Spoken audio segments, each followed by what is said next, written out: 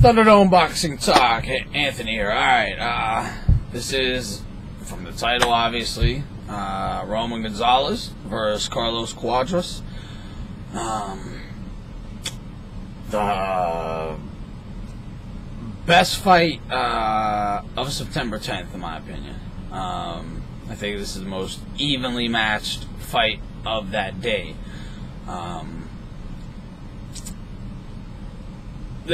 Hands down it is. Hands down it is. Obviously, there's other really good fights that day. But this fight is just, man, it can go either way. It can go either way. And major props to Cuadras, first of all, for taking the fight. But also even a little more to Roman Gonzalez for taking on Cuadras, who he has fought at 15 before, before HBO, when he had already planned on moving up to, he basically fought a nobody there just to get, kind of used to the weight, but then they brought him back down to 112, for HBO purposes. Then they wanted him to move up then on HBO, after fans had already got to know him, which is crazy to me that, so many people had literally, never heard of Roman Gonzalez before HBO. That's amazing to me.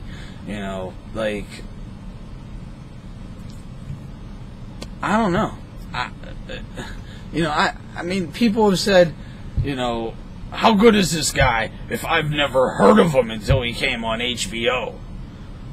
How don't you know a guy who has cleared 3 divisions, was the best in every division, fought, guys like Estrada, for crying out loud, Ashita, Oscar Blanquet.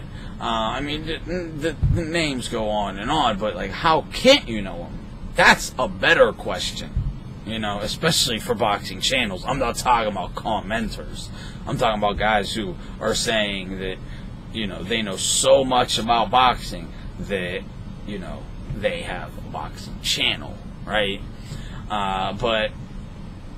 And none of them know about Cuadras until this fight was made. How crazy is that? A guy who's 35-0 with 27 KOs, 7 title defenses. How don't you know him? Because you don't pay attention to the lower weight classes. That's why, shout out BT from True School Sports, who I will have at this fight, covering this fight. So, have some good stuff after the fight for that. But, he did a very good video that I suggest you go watch, which was in a response to the Ego video, where Ego was like, I never heard of this guy until HBO, and blah, blah, blah, and other things, such as, Roman, basically to him, Roman shouldn't even be on the pound-for-pound list. That Roman shouldn't be on the pound-for-pound list until he fights a guy that he feels can beat Roman. But then before he said that, he admitted he don't follow the lower weight classes. So how do you know if a guy can beat him or not? What, Estrada couldn't have beat him? Come on. Ashita couldn't have beaten him?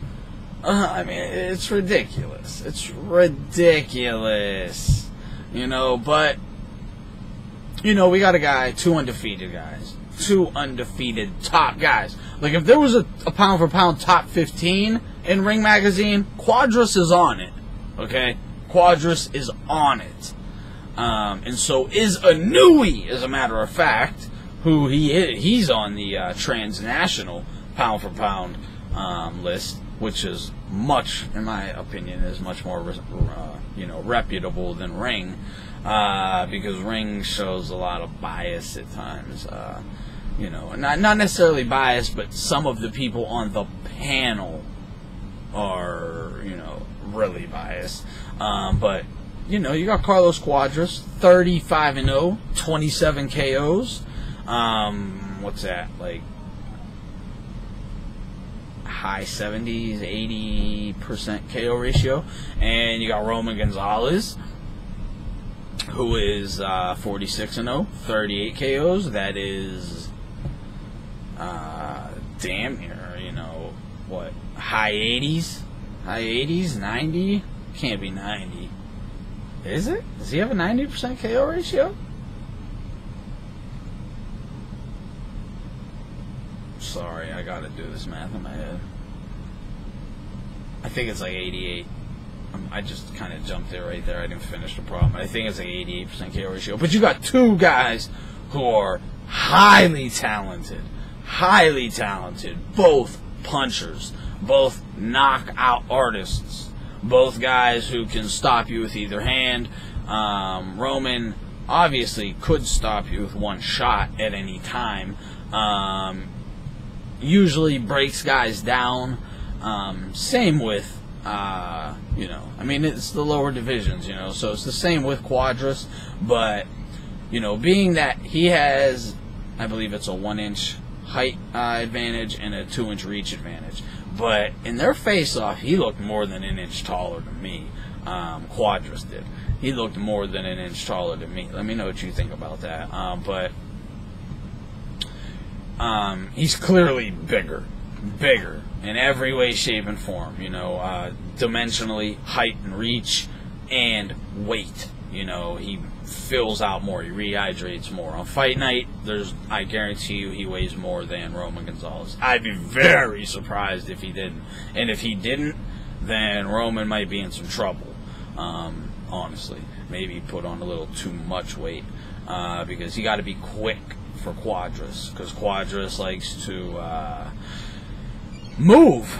You know, he's not a runner. Don't get that confused with running. He is a boxer puncher slash combination puncher slash aggressive boxer puncher. He's I guess that's how I would classify it, as an aggressive boxer puncher, because he can throw 8, 9, 10 punch combos if he wants, and he does sometimes, but not as, you know, often as, but he's, you know, usually always throwing, you know, 3, 4, 5 punch combos. And, you know, the same goes for Roman. I mean, these guys let the leather fly, as with most lower, you know, weight guys. And that's why some of them get losses, because, you know, when there's a fight where, you know, each guy threw over 1,000 punches in it, like a 10-round fight, even, you know, over 1,000 punches in that fight. Yeah, some rounds can go to either damn guy, because so much leather was flying. The judges are like, what, you know, maybe, you know, upon further review, like after the fight happened, they rewatch it and they say, oh, I scored that wrong, but on the night of the fight, hey man, it's a lot of leather flying there, and they might score it for the wrong guy. So, you know, guys can get decision wins and things like that when they just had a very close fight, but, you know, lost, but it was very, very close, you know. So it's very rare you see two guys. It's very rare you see guys at the lower classes, first of all, that actually are just undefeated, because number one, they can be beat by even, you know, just decent fighters. You know, just decent fighters can beat them. You know, the reason why I just gave, but, you know, to have two top undefeated fighters going at it, you know, and one moving up in a division. And the reason why I said earlier, give like more, even a little more respect to Roman, I kind of got sidetracked, because, you know, he was gonna move up before, but then, you know, the HBO thing happened, and, you know, he's moving up now, and he was, you know, he's not going to be drained in this fight like he was versus McJoe Arroyo, still trying to make 112. No, for this fight, he'll have plenty of fuel and be able to burn all night long, baby. You know, so expect a barn burner. You know, come on. And we all know what Roman does. I'll get to him. But for Cuadras, because I know a lot of people don't know much about Cuadras, he likes, you know, he got a big, long jab. good jab. You know, I'll get to about the jab, but he got a good, long, stiff jab, and he likes to move. You know, so he likes to pick you apart for a little bit, then he'll plant his feet and kind of, you know, he gets in that head movement and waits for you to come in, throw the punch, slip it, and then boom, boom, boom, gets into the exchanges. You know, will slip one of your punches, turn you, crack you a couple more times, get back out. Go back to popping the jab, lighten you up with a, you know, a power shot, jab, jab, power shot, power shot, power shot. You know, he's extremely aggressive. Like, he's a...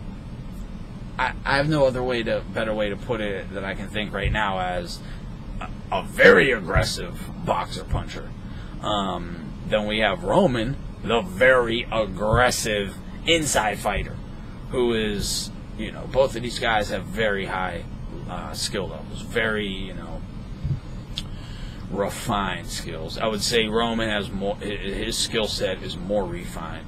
But it's going to be interesting. Can he get inside? Can he cut the ring off on Cuadras enough to where he's able to, you know, through the early rounds? You know, he'll probably end up studying them the first round and give that round away, which could cost him later in the fight, which I'll get to. But then, you know, he'll start picking it up and burning. But he's obviously gonna get inside at times, but he needs to get inside enough for the, you know, the earlier rounds, the first quarter of the round, to really put some good work in. The mid rounds, you know, he needs to be putting more work in, and then hopefully he's able to take over. For his case, hopefully he's able to take over big time at the end of the fight. But that's going to be difficult with a guy who, like Cuadras, who knows how to use that ring. He's very good at using that ring in distance. And he got a big, stiff, long jab to keep you away from him. So, obviously, Roman's going to have to, you know, cut the ring off, slip that jab, get inside, go to work. And he's, you know, in regards to slipping that jab, Cuadras is open to, you know, counter shots if you slip that jab. Even if even if he hits you with the jab, you can still crack him, because he throws the jab, like, he has his hands real far apart, and he'll throw the jab, and he's not real tight, like, you know, like Roman Gonzalez come in and boom. Like, no, he's more loose and throws it wide. You know, it's a stiff jab, but he's open. You know, like, you'll see fighters and do it to him, and I know Roman will do it to him, but, you know, they can slip the jab over here and pop him with this shot, you know, or they can slip inside and block it and then bang, crack him, or they can just come in high guard, boom, pick the jab off, bang, or bang, bang, you know, 1-2. Roman needs to be doing a lot of that, cracking him and then wing into the body. He needs to chop that body down, which is obviously his specialty, but he needs to chop that body down to take Cuadras' legs away from him, or he's in for a long night, man. A long night. How much time? Like 13 minutes. He got a long night ahead of him if he doesn't. And that's what's so intriguing to me. Is he going to be able to? You know, to me, this is a pick'em fight. You know, it really is. This is a pick'em fight, man. Cuadras is much bigger. One shot can end Roman's night, to the body or the head. And Cuadras, also, you know, a knockout puncher. He can. They both got good chins. But, you know, Cuadras does have a very good chance of either dropping Roman at any point in the fight, and he very well may, so don't be surprised if you see him hit the canvas, or just putting his lights out, or hitting him with a body shot that he ain't able to recover from, like he did against Valorier. You know,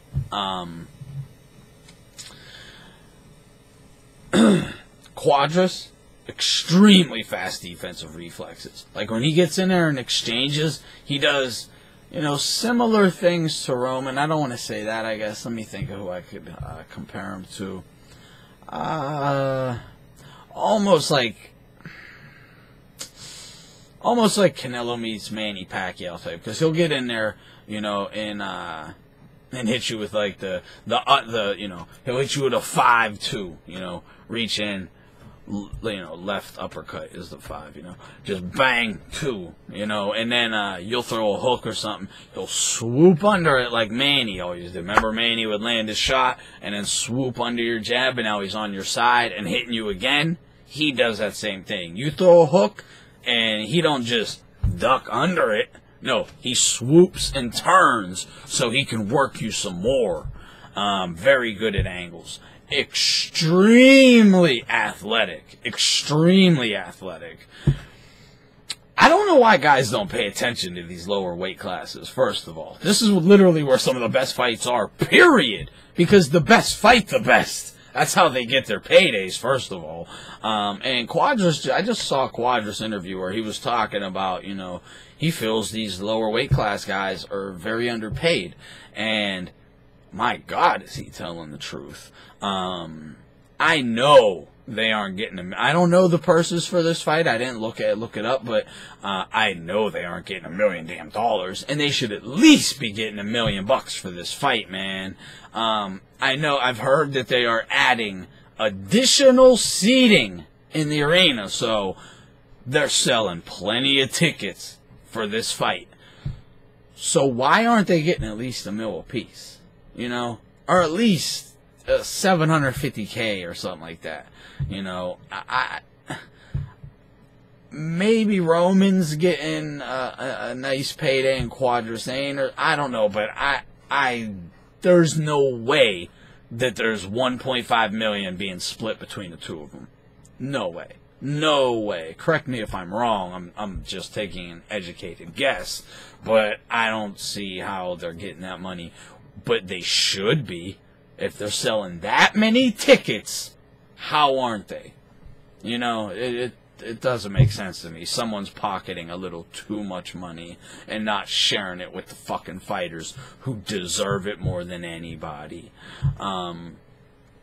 But, you know, Cuadras has very fast defensive reflexes. Like I said, you know how he can do the Manny Pacquiao thing. Like, as soon as he sees your shot, swoop, and the athleticism, able to turn at the same time, you know, like all one motion, and then bang, bang, bang, combo punching again.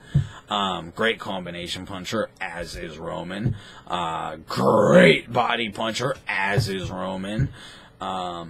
Only problem, the only thing I don't like about Cuadras and his fighting style, which it's never, you know, cost him yet, is sometimes he can loop his punches. He can telegraph them a little too much. He gets a little too wild. Like, he'll just woof, wing a big left hook. Just telegraph it way too much. And he can do it with basically any punch.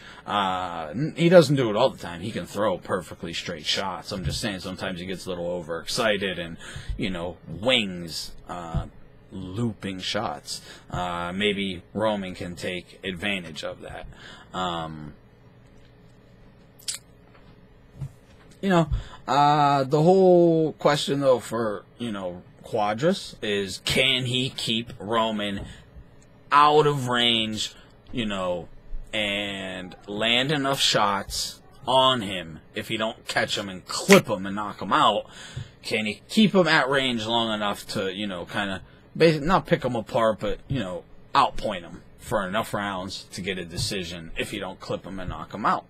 Because Roman is going to be stalking him. You know, he's going to have his hands up, though, and I'll get to Roman. But Cuadras, obviously, his game plan is to box, you know, score enough points, jabs, and, you know, working off of the jab and getting out of there without getting hit, or, you know, landing 3 and only taking 1. And then, you know, he'll get into exchanges, obviously. But he's going to try to make sure he's outpointing him or breaking him down. Because he's going to be trying to break Roman down just as much as Roman is trying to break Cuadras down. He's going to be trying to get Roman to run into a big shot. All right. I'm sure they're practicing on the uppercut. he throws a very good uppercut, and he likes to use it. He almost reminds me of James DeGale. You know, DeGale will kind of hop up with them uppercuts at times. He does something similar. Not like exactly like James DeGale, but similar is all I'm saying. But they might be, you know, when Roman comes in and they're jabbing and backing up and then boom, split the guard. You know, because he's going to be coming in with that high guard, try to split that guard. And then, you know, boom, right hook or right uppercut, left hook, bong. I mean, it would be nights out for Roman. I know they both got good chins, but I don't know if he can take a big shot from Cuadras. We'll have to find out. But Roman, we all know what Roman's gonna do. He's gonna be cutting that ring off, and he has to focus on the body. Now, at the beginning, obviously, he can't just throw nothing but body shots, or else he'll just be covering up his body, and it's not going to be effective. But he's going to have to go upstairs, but then come back down, like same thing he always does, mixing it up, going up top, bottom to top, you know, mixing it up, but applying the majority of his shots early to the body, you know, and Cuadras also can throw combinations. You know, he can hit you top and bottom in combination. Like throw a 4 or 5 punch combo and land, you know, 3 to the head, 2 to the body. Both great combination punchers. Both very athletic. I mean, both great footwork. Just different footwork. This is a styles make fights fight. And that's what's so great about it, because you don't know which style is going to be able to win, you know. And it's you know, usually when you have a bigger boxer puncher, they're able to beat the naturally smaller, aggressive fighter. And that's why it's going to be so impressive if Roman beats him. Alright, because Cuadras is like a top 15 pound-for-pound fighter.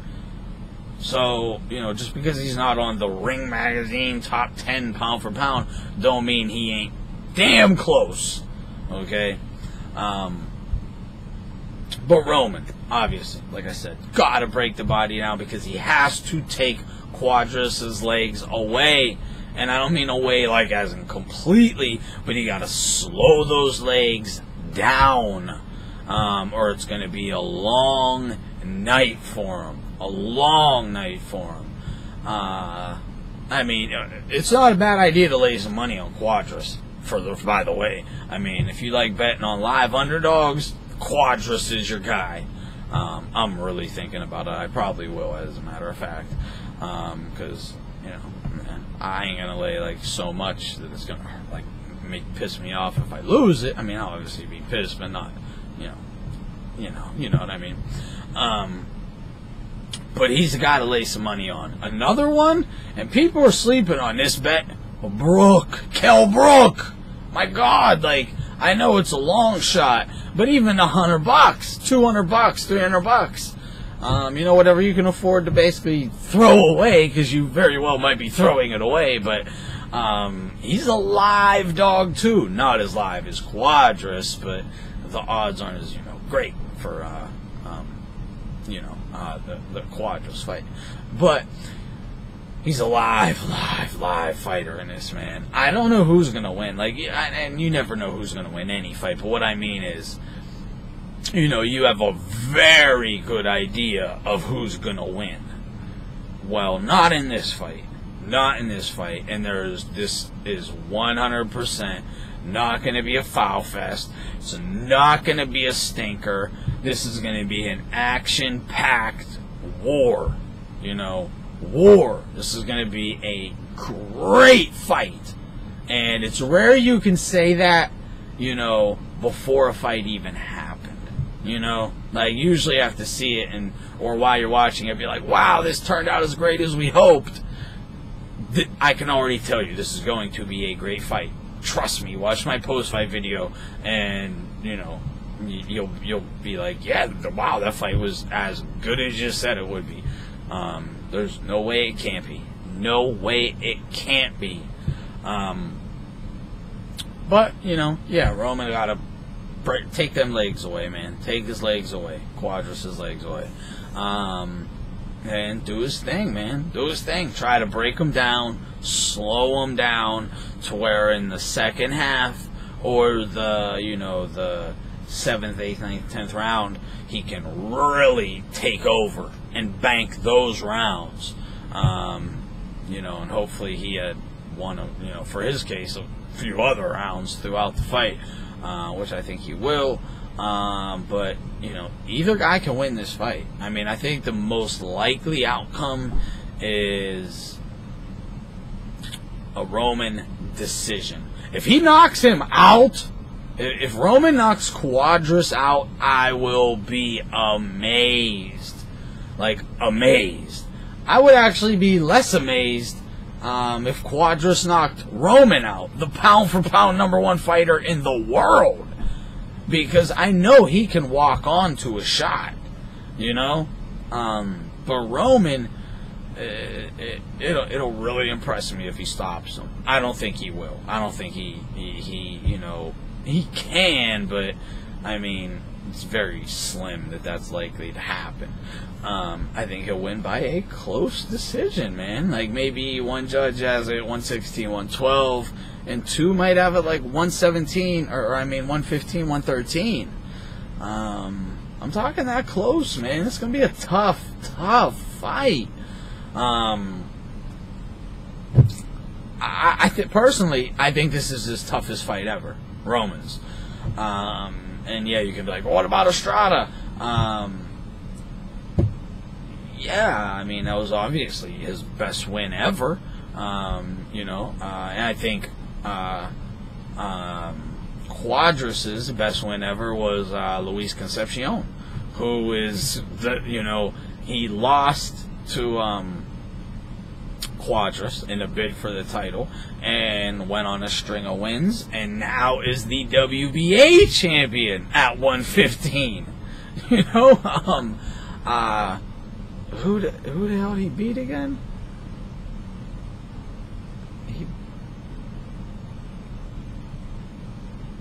Who did he beat?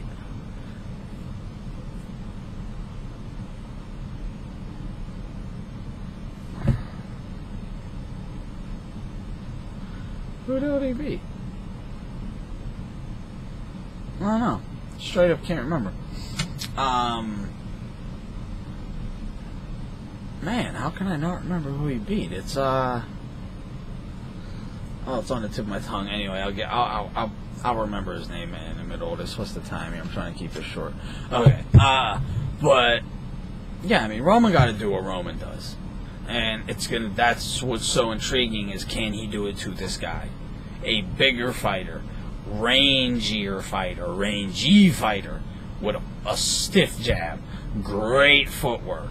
You know, good ring IQ, and you know, nose distance, and how to escape a guy trying to cut the ring off on him.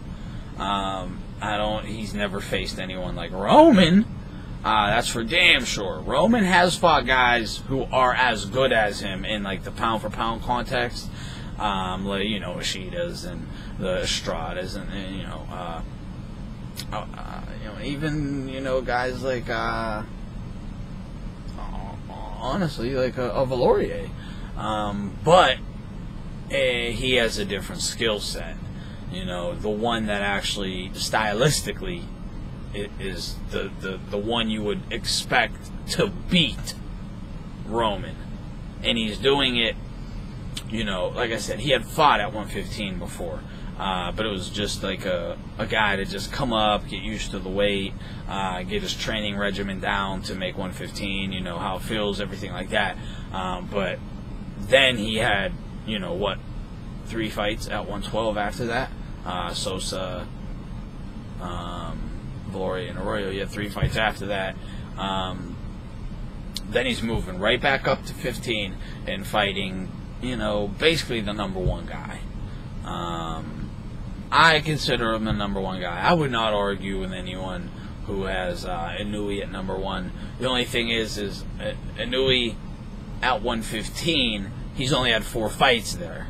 And oh my God, he just had a hell of a fight versus Karun. Oh, great fight. Oh, shout out Nawata. I just watched that video and his breakdown or review of the Inouye Karun fight, and he said, which I agree with 100%. He said, if you don't know much about Inouye and you want to, see his repertoire, or basically as much of his skill set as you can in one fight, that's the fight to watch.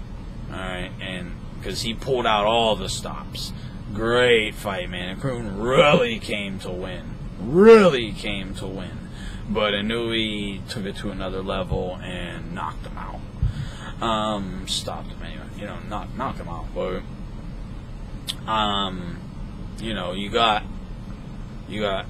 the winner, I should say, of Roman and Cuadras will be the WBC champion. You got Inouye, the WBO champion. You got I always mess this guy's name up. And Kahas. I'm terrible with foreigners' names. With the IBF, and Luis Concepcion with the WBA. So, and you got the not the Ishida that that Inouye fought before, but Ishida for 115 coming up. I believe he's 22-0 now. He's moving up them rankings. There's a lot of guys there. There's so many great fights to be had at 115. And the winner, Inouye, just took care of his little Mando situation to get it out of the way, because his promotional outfit wants him to be able to fight the winner of this fight next. So the winner, we can, especially if Roman Gonzalez wins, then we're going to be getting Gonzalez and Inouye next. And that's been one of my fantasy fights for the last year minimum. Since I've had my channel, it's been one of my damn fantasy fights. And yeah, you could be like, well, Inouye, he's just coming up, but he's a monster. His nickname fits perfectly. The guy's a monster. I don't know if he's quite ready for Roman just yet, but hey, let's find out, man. Let's find out if Roman can absorb the punishment that Inouye dishes out, and let's find out if Inouye can handle the skill set of Roman and handle the punishment that Roman dishes out. But I would probably say if I had to make pick first of all, my pick is obviously Roman by split decision, but I think the second most likely outcome would be Cuadras by knockout, just by clipping Roman, either by coming in or in the middle of an exchange. And that's dead serious. That's why it's such an intriguing fight to me. I can't wait. I'm so jealous of my man BT. Gonna get to be there fucking ringside watching this shit. Man, I thought I got to see some of the best fucking Roman fight ringside, and I think he's gonna trump me on it, because I think this might be Roman's best fight. If he does what general boxing fans are expecting him to do, go in there and basically beat the hell out of Cuadras, which I don't think will happen, obviously. But if he does, wow. And even if it's just a give and take, going back and forth, that's what makes a fight so great. I just beat down is a great performance, but not a great fight. A give and take is what makes a great fight. Hey, this fight is very close. Either guy can win, man. Let me know who you're picking and by what route. If you're picking Cuadras, tell me if by decision or stoppage, and same for Roman. Roman by decision or stoppage. Let me know what you think, man. Like I said, I'm going Roman by a close decision. 116, 112 type fight, or a mixture. 116, 112, 117, or 115. Why do I keep saying that? 115, 113 type. Somewhere in there. Because I can't imagine this fight, happening without Cuadras getting at least 4 rounds. I just can't see it. I could be very easily wrong, but I don't know. I think he'll get at least 4 rounds, and that's why I think it's going to be a neck-and-neck fight, and it's really going to come down to them last rounds. Like and I'm not talking the last 2. I'm talking like the last 4 rounds. Who can really take over in those rounds? Really looking forward to this fight, man. You do not want to miss this fight.